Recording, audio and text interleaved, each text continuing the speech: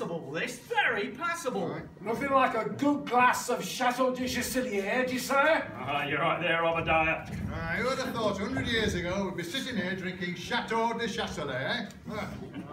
Back in them days, we'd have been glad of a cup of tea. Cup of cold tea. Yeah, without milk or sugar. Or tea. In a filthy old cup. Cup? We didn't have a cup, we used to drink out of a rusty shell casing. Yeah, the best we could manage was to suck on a piece of damp cloth. But you know, though we were being shot at all the time, it weren't all bad. Aye, that's because we all had our pals to look after us. I remember my dad saying to me, he said, you look after your trench, son, he said, because all your pals will be living in it. Trench? You were lucky to have a trench. We used to sleep under a tatty tarpaulin, the whole platoon. We all had to huddle together for warmth. You were lucky to have a tarpaulin. We used to have an old ammunition box. Oh, we used to dream of sleeping in an ammunition box. Would have been a palace to us. We had to sleep in a sack in a puddle. Trench? Yeah, well, when I say a trench, it were more a hole in the ground with a bit of corrugated iron on. But it were home to us. We were flooded out of our hole in the ground. We had to go and sleep in a bomb crater. You were lucky to have a bomb crater. Our whole battalion had to sleep in an old ammunition box behind toilet pit.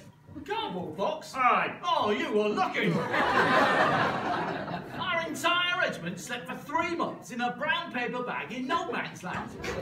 We used to have to get up at 6 o'clock in the morning, clean the bag, eat a crust of stale bread, and be on guard duty for 14 hours a day, week in, week out. And when we got back to bag, Sergeant Major would thrash us to sleep with his belt. Luxury.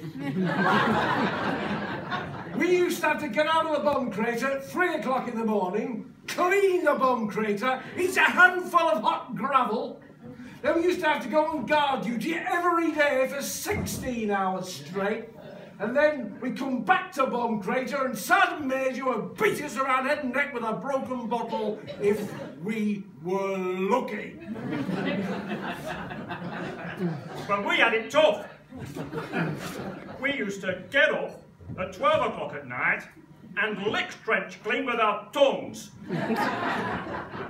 We had half a handful of cold, freezing cold gravel, did 24 hours guard duty, and when we got back to box, Sergeant Major would slice us in two with his bayonet.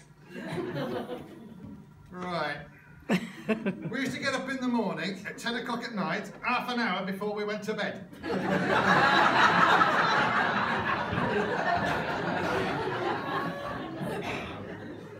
We worked 29 hours a day on guard duty, and we'd pay the enemy for permission to do it. And then when we got back to camp, the colonel and the sergeant major would kill us, bury us, and jump up and down in our graves singing "Glory Hallelujah." Right. And you try and tell the young soldiers of today that, and they won't believe you. Oh.